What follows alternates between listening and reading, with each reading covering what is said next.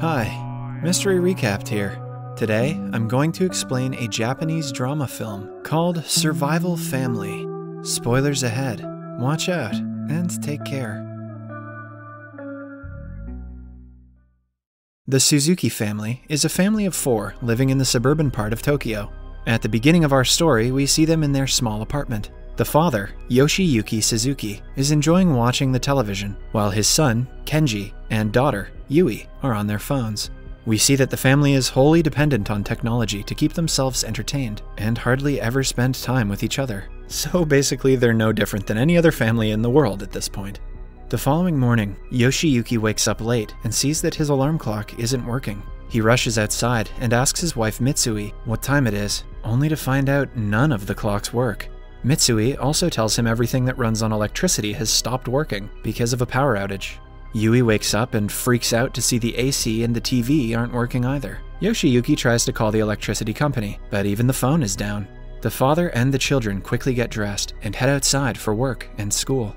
They see a crowd at the elevator waiting for it to arrive, but soon find out that the power outage has halted the elevator as well. Everyone from the floor walks down the stairs, confused at the strange and sudden outage. Yoshiyuki is already late, so he rushes to the train station but comes across a crowd again. It turns out that the outage has halted the trains, so they won't be able to travel through that until further notice. People try taking a bus as an alternative, but all electrically and fuel-powered systems are down. At the same time, we see Kenji going to school on his bicycle. The usually bustling city has no running vehicles. A confused Kenji cycles further to see everyone walking to work. 2 grown-ups even eye his bicycle, jealous of the kid. When Yoshiyuki finally reaches his office, it turns out the automated front doors are shut. It is even weirder that none of their watches are working, so they do not know what time it is.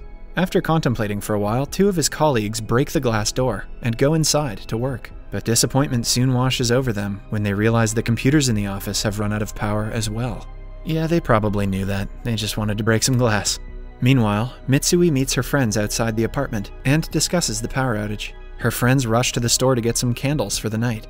Mitsui is confused because she believes the power will be back by night, but follows her friends anyway. At the grocery store, people stock up on food, water, and supplies.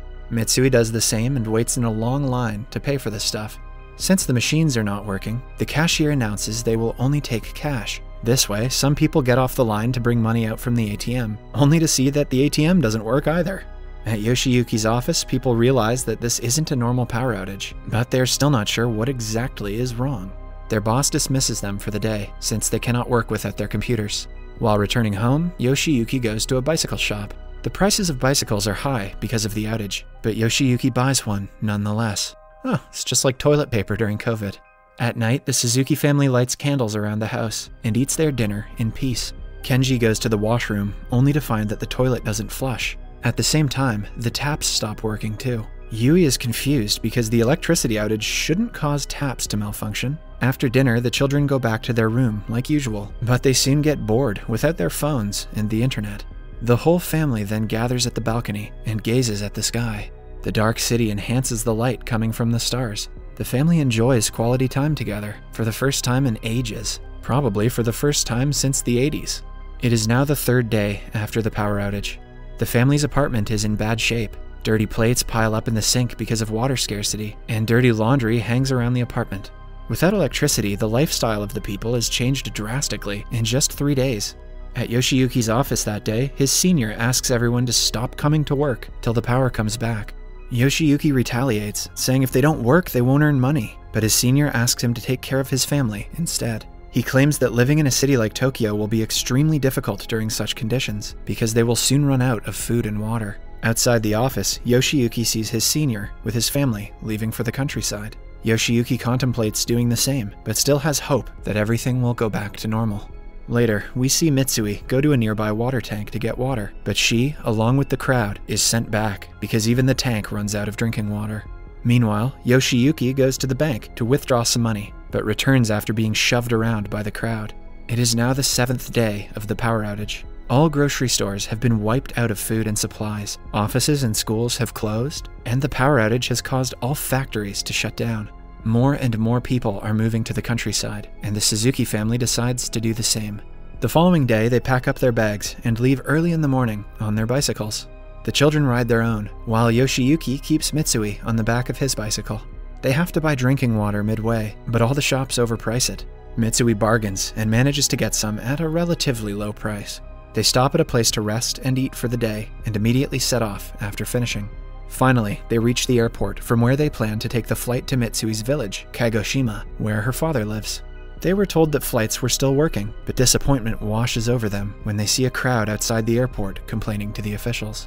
It turns out that the flights have been recently cancelled and won't restart until the power comes back. With nowhere to go, the family ends up in a hotel nearby. The owner of the hotel takes advantage of their situation and charges them outrageous prices, but the family doesn't complain. At night, Yui suggests they go back home, but according to Yoshiyuki, there is no food or water left in all of Tokyo, so it is impossible to survive there. They will have to make it to Kagoshima on bicycles. The following day, Kenji and Yui go to a bookstore and get a map to navigate the locations. Meanwhile, the parents barter 2 bottles of Yoshiyuki's alcohol for a bicycle and some food. Then the family continues their journey. After a few hours, they finally reach a highway where several travelers like them are traveling to the countryside.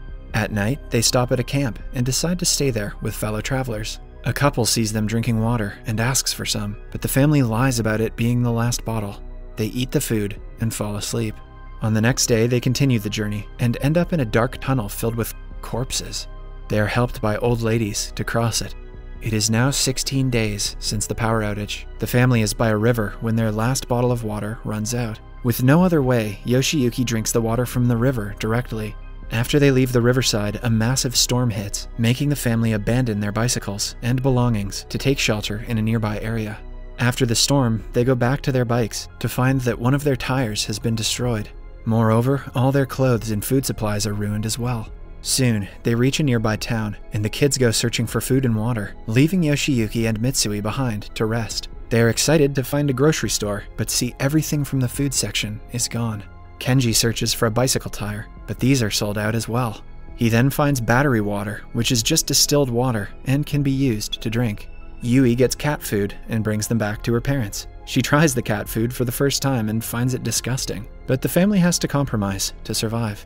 Kenji fixes the tire using his phone's cover, and they continue their journey again.